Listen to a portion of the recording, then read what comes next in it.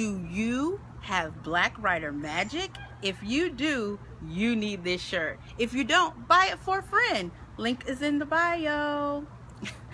I'm sitting here in Grant Park today enjoying a nice glass of Merlot, bringing you a wine and writing tip.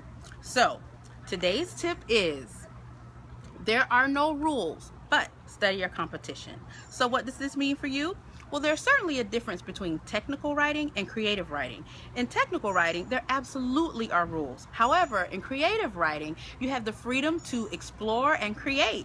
But shop your competition just a little bit to show you 3 key things.